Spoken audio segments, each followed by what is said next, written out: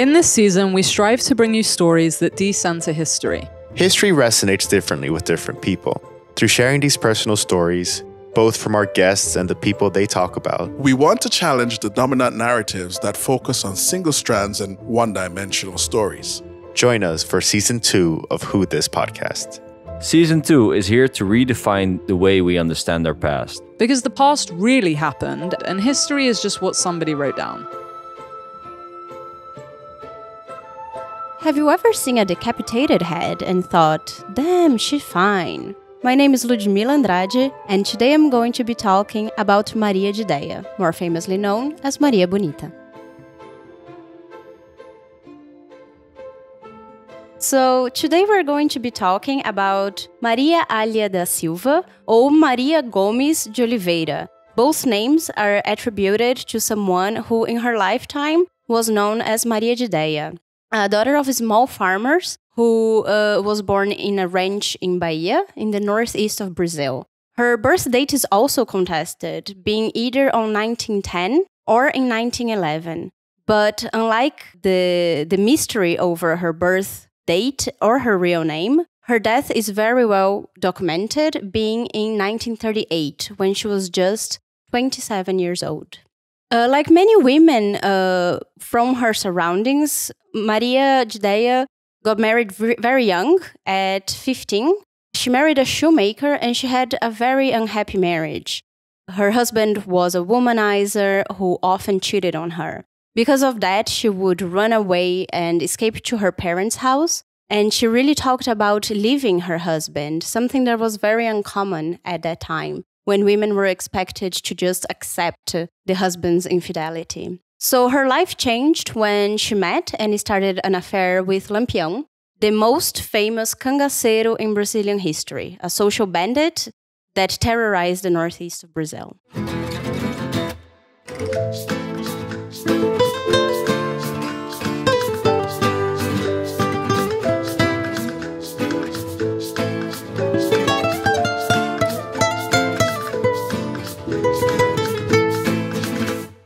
Well, it's interesting that you introduced them as terrorizing the Northeast, because a lot of the folk stories and what I've been reading is that they're also seen as heroes and heroines of the poor. Yes. But there was the rape and the killing and the kidnapping. Of course, of course.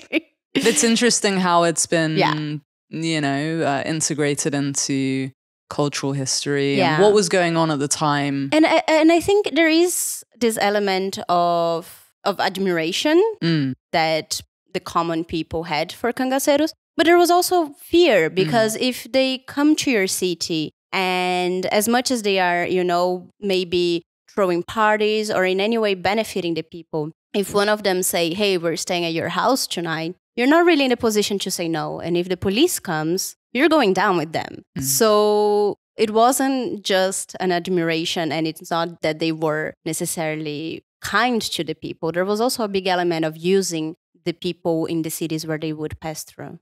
So interesting. She was like 19 when she met him, right? Yes, something like that. So something like that, because she lived with him for 8 years. So. But what was the, like, I'm just trying to picture, you're a 19-year-old woman living with her parents at the time. This guy passes by. I read that he wore like really, really fancy, shiny clothes. Yes. And then she decided to follow him. Like, do you know anything about the reasoning of that? Like, why would she do that? Like, why would she just sort of go with a random guy? Yeah, I think it was a real love story. I think they did fall in love with each other. I think that the real question is, why did the band accept her?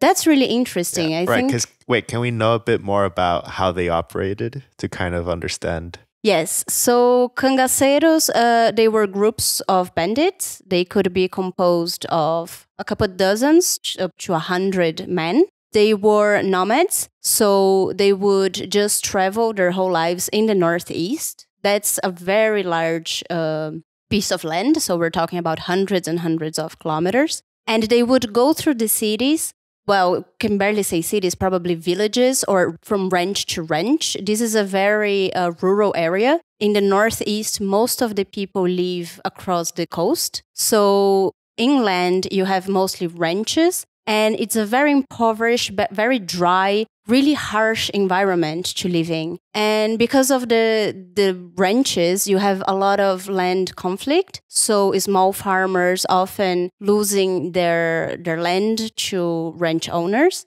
So the cangaceiros appeared in a bit the turn of the century and really became prevalent phenomenon in the Northeast in the 20s and 30s of the 20th century. So they would just travel from city to city.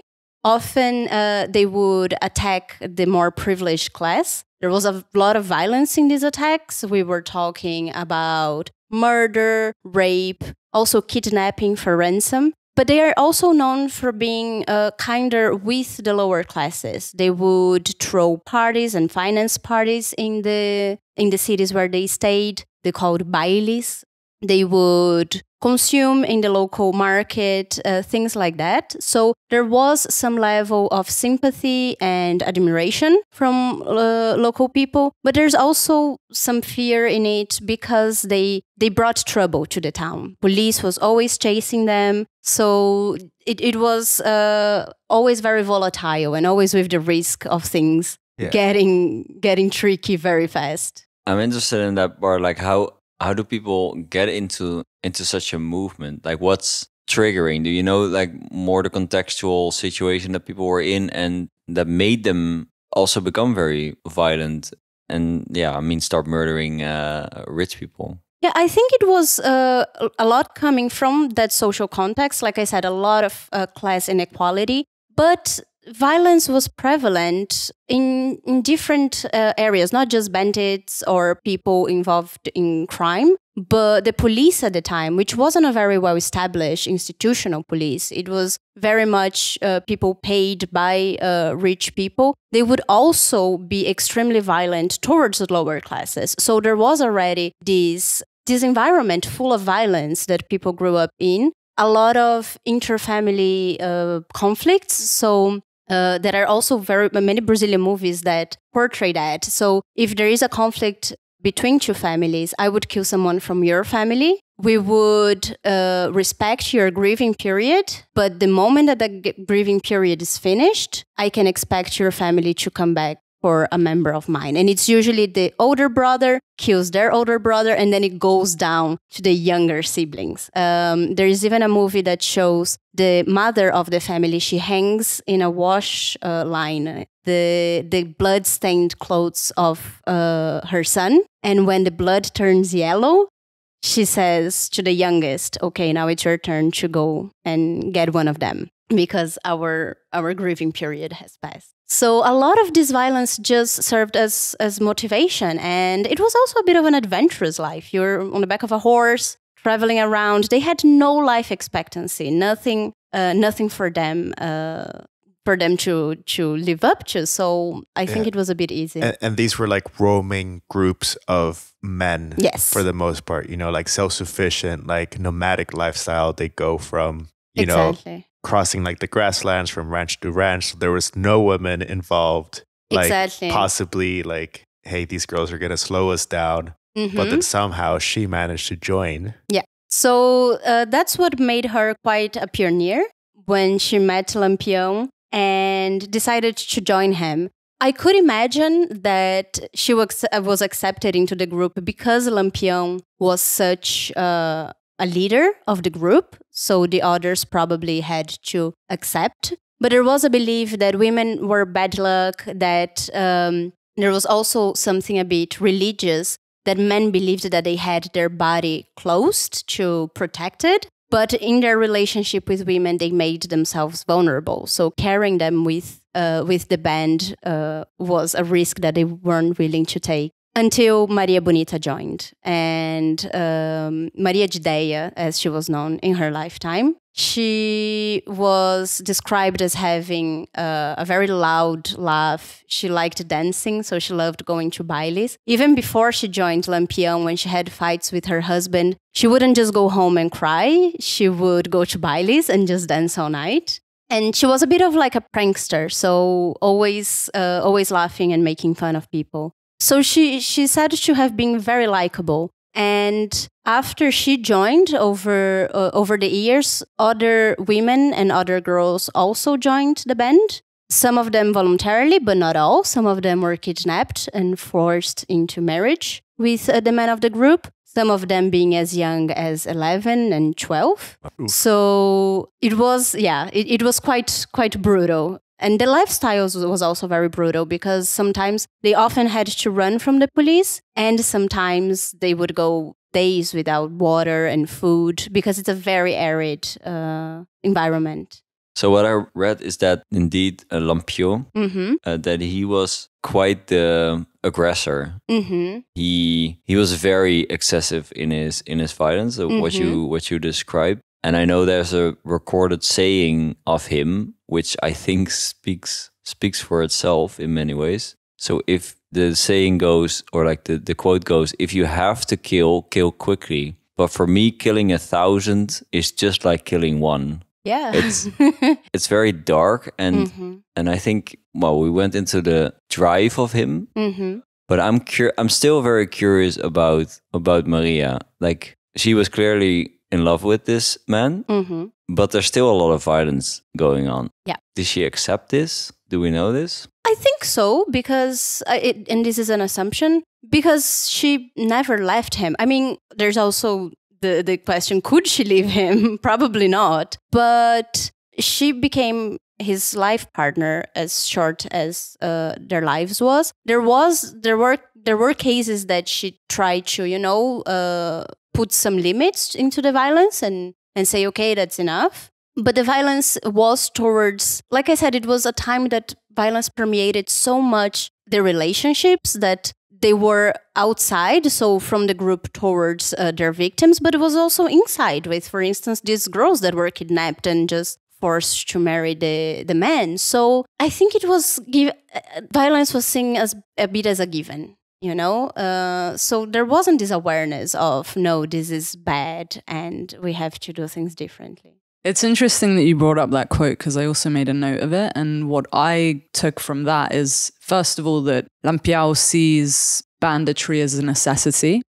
That's, how I view the people that join this Cangaçero, that they felt like this is necessary response to the situation that we've been born into, which from what Luigi has shared with us seems quite, lacking any kind of opportunity, the weather. And then when he goes on to say, because he was also quite a religious man who seemed to be quite conflicted in terms of, mercy and his relation to human beings. But if you kill one person in a lot of religions, that's like, if you save one person, you're saving humanity. And maybe he saw it as, if I've already killed one, or if I've already killed 1,000, like the sunk cost fallacy, I've invested, so I'm going to go all the way to my death. That's I don't know. Very dark though. Yeah. It is dark, but that it seems like the life that they were leading prior was dark. His whole family was murdered, both his parents. Yeah. What I find interesting is that he was also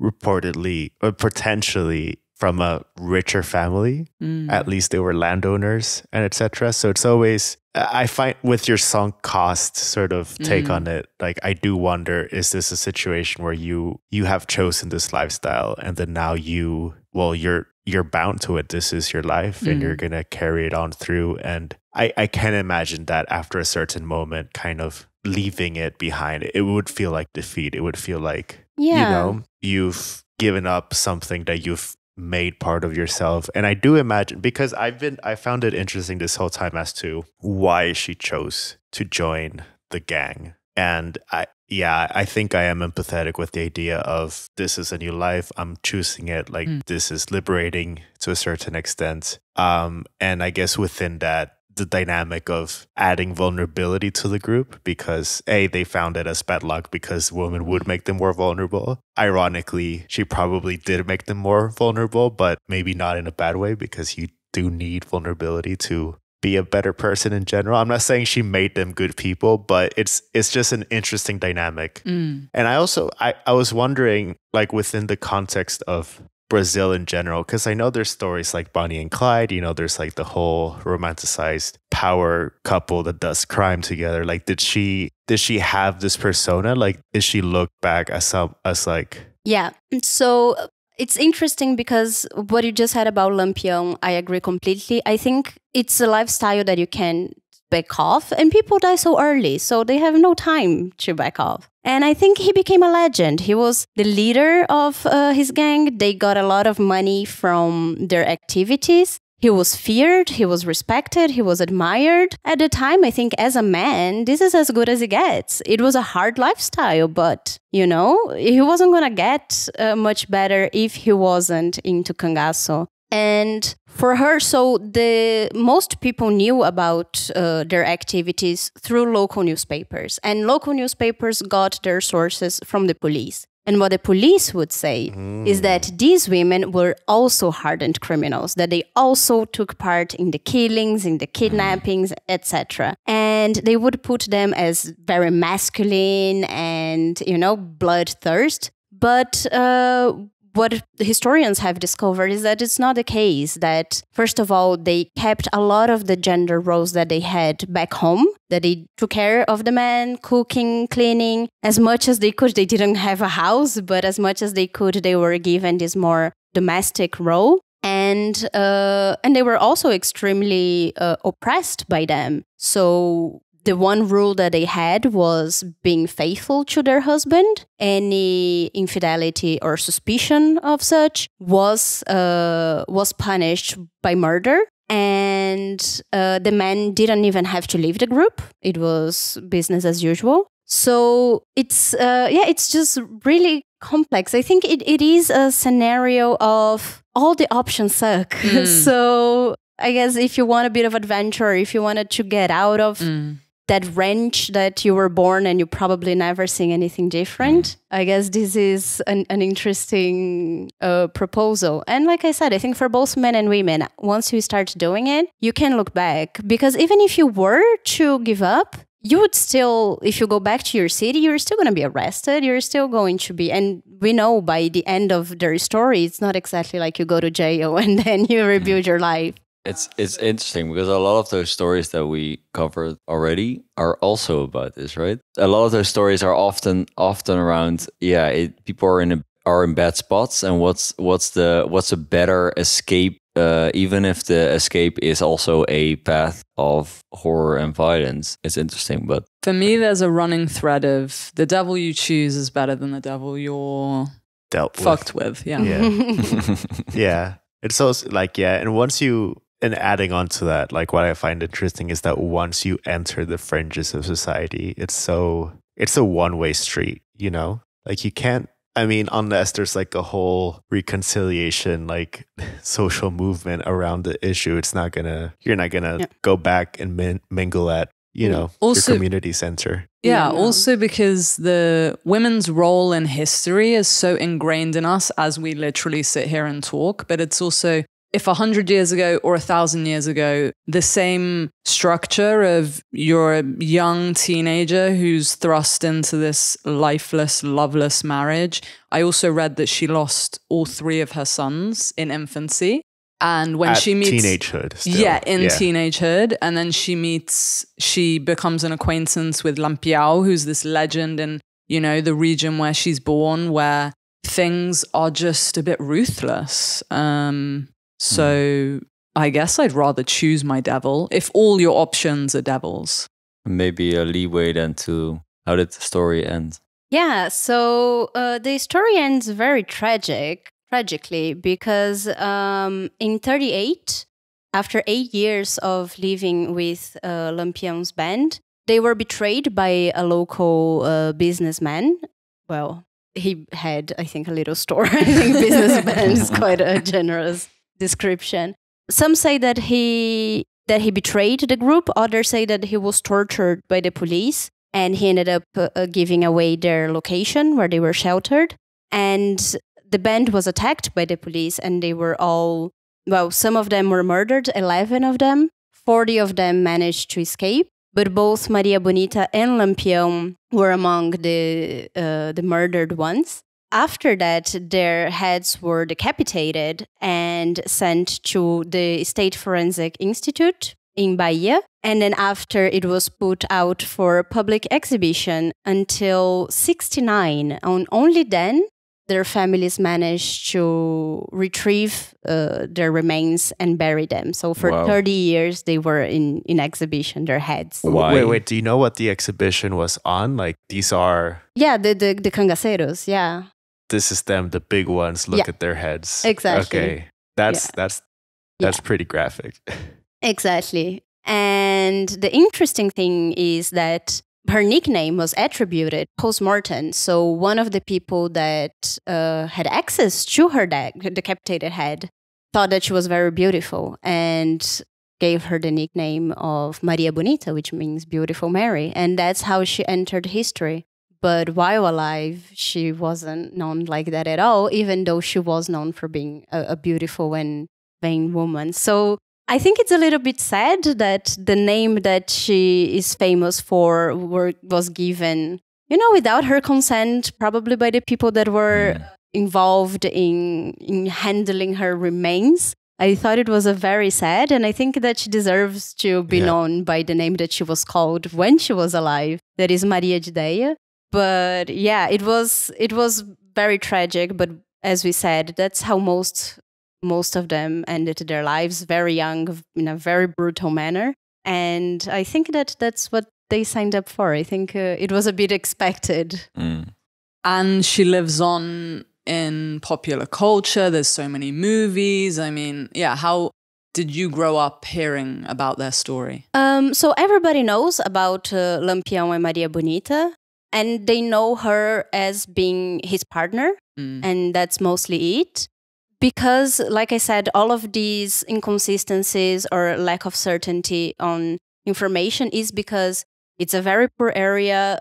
People live very distant. So there's a lack of documentation. But what is very strong in the North is the folkloric aspect that stories take. So it's positive and negative. It's positive because the stories live on, but they do take a life of their own. So it's difficult to know how much is true and how much is just the stories that people tell and retell.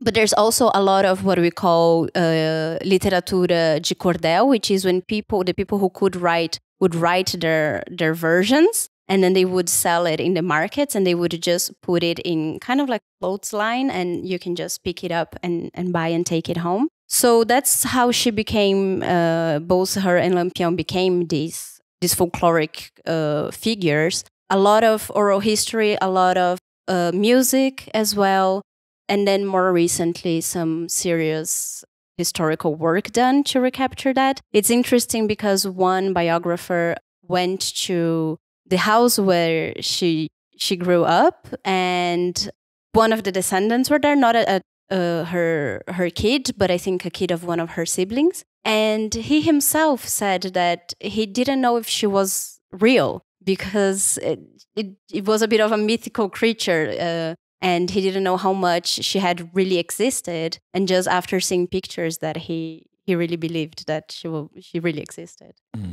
I just wanted to say that it's very interesting how it became a folkloric, mythical story. And I can very much imagine that from multiple angles, people wanted to tell the story. Like from let's say the popular people's angle of we had someone who was sort of our champion. I mean, ignoring the fact that they were also terrorized, but, champion for the poor, sticking it to the system, living nomadically, in a Wild West format. It's like very attractive to talk about. And then also from the vindictive security government perspective, you also want to paint the story. You want to tell the story as these are boogeymen.